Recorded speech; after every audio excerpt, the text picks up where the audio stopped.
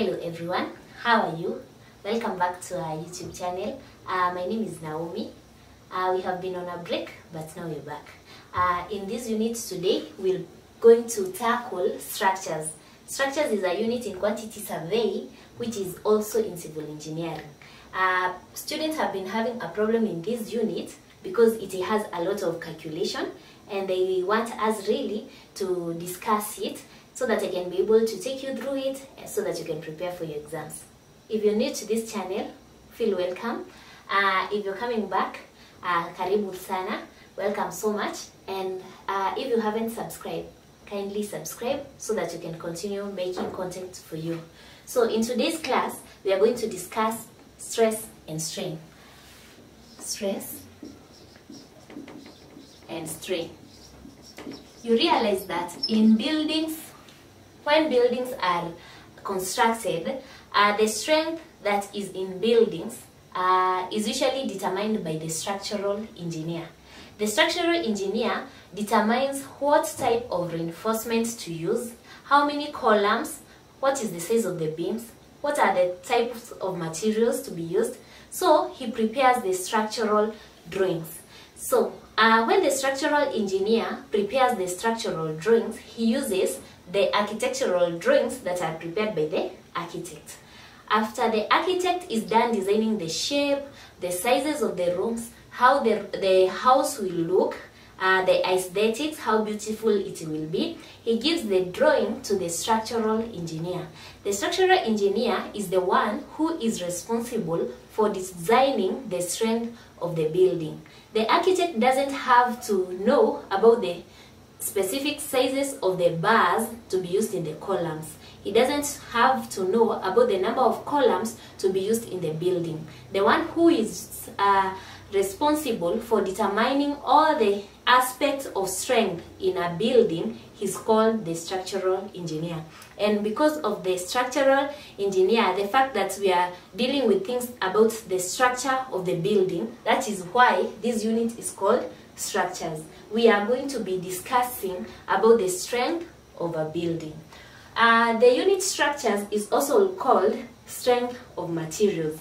This is a unit in both building construction and also in automotive engineering, whereby all these in both courses we need to know the strength of the materials that we are using. So the first thing that we shall discuss in this unit is about stress and strain, and we are going to discuss and know what is stress, what is strain, how they affect the strength of the building, and why are they important. So the first thing that we'll look at is the stress. Number one, it is stress. So what is stress? Stress, it is the internal resistance of a body to the distorting effects of the external force. Whenever we have a body, for example, we can have a body like a column in buildings. You see a column, we have a column here, it's a rectangular column. Whenever we have this column, the column usually carries the load above here. Then, for example, we have a story building. The story building, it was like this. We have a floor here. This is one floor. Then we have another floor here. You see, this is a building. So the columns will be situated like here. Here we have a column. Here we have a column. We have a column here, and we could even have another column here and another column here. Now, these columns usually carry the load downwards. For example, this floor, its weight is usually carried by the columns down here to the foundation. The roof of this building will have its weight distributed to the columns, then the columns to the slab, then the slabs to the columns again until it goes down to the foundation. So whenever we have a column, the load is usually on top. It usually distributes the load above to the foundation. So when the load is placed on this column, the load is on top here. So whenever the load is acting on the column, that load we usually calculate it as force. We call that load that is coming down here force. Force, it is that load that is on top of the column. What is force? Force is calculated as the weight of the load we multiply by the gravity. You know, everything that exists and has weight is usually acted upon by gravity. For example, if we have a pen here, then we release it, it will fall down because of gravity. All of us are usually acted upon by gravity. So there's a force that acts against nature and it acts downwards. It's called gravity. So whenever we are calculating force, we will take the weight of any object, then we multiply by the gravity. When the force acts on the body, when it acts on this cross section, this is an area. Where the force acts on this area, when we take force over the area, we will get stress. We have started by defining stress as the internal resistance of a body towards the external, stress is the internal resistance of a body to the distorting effects of an external force. Whenever we have this body and there are forces acting against this body, this force is trying to compress this body as long as it's acting downwards. Whenever this column cannot be compressed by this force, we shall say that the force has another resulting force that is, you know, every force has a resultant force. Every action has a reaction. So whenever we push like this ball, whenever we push it, we are applying force on the wall. That wall, so that it doesn't move, it has to be having some resistance. That resistance towards this force, because it's trying to change the shape of this body, it's called stress. Stress, in other words, it is the strength. Because whenever there is a force trying to distort a body, it's trying to change its shape or to change its size, then that body has some resistance. That resistance is called stress. So stress in buildings is a good thing. I'll give an example. We have this pillow. When we have this pillow, we could have some forces acting on top of this pillow. Assume this is a column. This is a column. There is another floor placed on the column and it's applying force on the column. The normal thing we expect is the column should be compressed.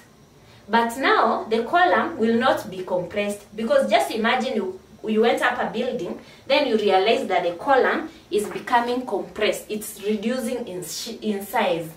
Don't you think that you would be worried? Of course you would be worried. So every building should have strong columns. And the strength of that column is usually determined by that resistance to that force acting on it.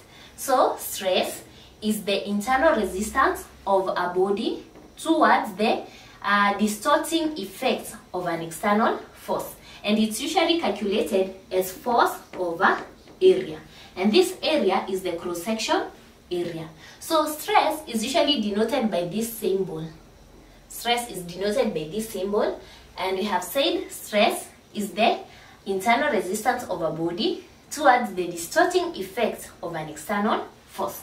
So every object, every element in a building should have stress, so that whenever force is acting on it, it does not become distorted. Alright, there's another term that we call strain. What is strain? Strain is the measure of distortion of an object.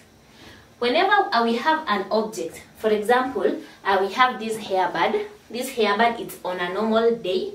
The hairband is on this size. Then we have forces that are pulling the hairband. These are tension forces acting on the hairband. You see, the hairband changes in size. It becomes longer. That change in size, in length, is called strain. That measure of deformation. You see, the hairband was this size, but once we pulled it, it deformed. Deformation is the change in size. So what is strain? Strain is the measure of deformation of an object. It was this way normally, then it was pulled. Alright, then we have like this pillow. It was this size normally, then compression forces acted on it, so it is reduced in size. So when we are calculating strain, we shall say strain is the measure of deformation of any material. So we could have an object of this size. This is the normal length. Then it changes due to action of tensile forces. You see now it has become this long. It has changed length. Here there is change in length, and here there is change in length. This was the normal length. When we are calculating strain, strain is always equals to change in length over the original length.